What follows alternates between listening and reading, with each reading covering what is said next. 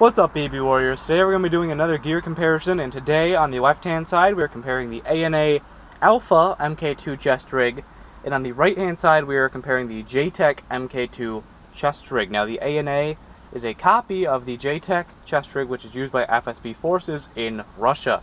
Now before we get too deep into the video, I just want to say this. I know that the J-TECH is a copy of the Tasmanian Tiger design, and I will be calling the J-TECH the real chest rig throughout the video. The reason I say that is because the J-TECH is the one that is actually used by FSB, which is why I am calling it the quote real chest rig.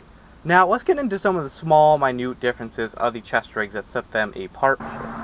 Okay, so looking at the back of these vests, we can tell a few things right off of the bat. The ANA and the J-TECH do not have working buckles that work together. You cannot use ANA with J-TECH buckles or J-TECH with ANA.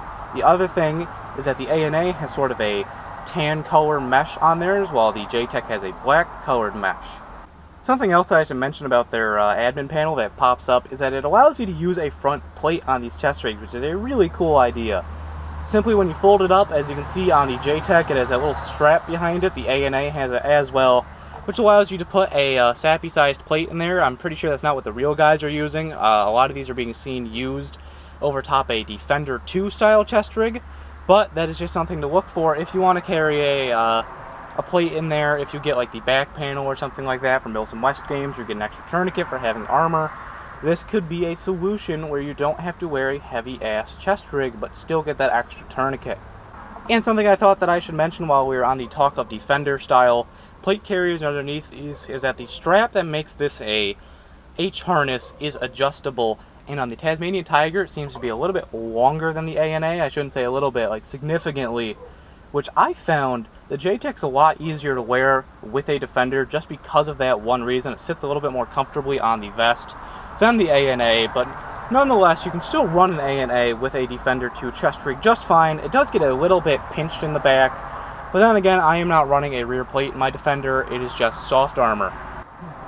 So, as you can see here, both of them have removable admin panels which are stowed inside the inner part of the vest. Now, when you have the admin panel popped up, you still get a space to store documents and things like that on the top of them instead of inside the vest, which is a really innovative design.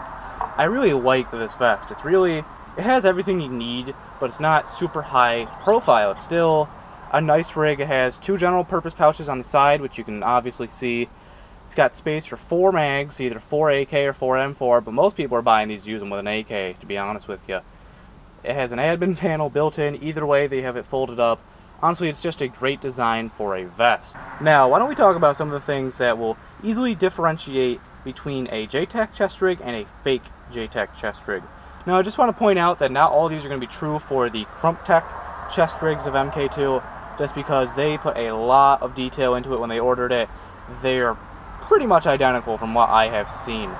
So the main thing that you're going to notice on the fake ones is that, especially with the ANA followed Tasmanian Tiger's design, where Tasmanian Tiger has the multicam flaps on them now, which ANA went with. So that's one of the biggest differences, is that the J-TECH, at least for their multicam ones, have the same color flaps for magazines as the molly that's on them. That's the other thing that you can tell. The J-TECH has that dark brown molly, whereas the ANA has that light tan molly. That's pretty much your biggest indicator if you have a real one or a fake one. They are identical copies of each other than some small details, so that's pretty much the best way that you can tell if you have a real one or a fake one, and the coloring is so different on them that it is so easy to tell. Another thing that you can tell is that the J-TECH has a lot thinner magazine flaps on them, just significantly thinner. That was something I wasn't expecting, considering that I owned an ANA before I owned a J-TECH. So that's just some things that you can watch out to tell if you're getting a real one or a fake one. That is going to do it for this comparison of the ANA Alpha MK2 and the J-TECH MK2. If you have any questions about either of these rigs, make sure to let me know down in the comments below. Otherwise, if you're new here, I'd love to have you subscribe for more airsofting content every week. Make sure to follow me on social media for all the content that doesn't make it to YouTube, including gear write-ups, pictures, and more. This has been the BB Warrior, and as always, I'll see you guys next time. Is most likely going to be my kit for Mills & West Caspian Gap in October.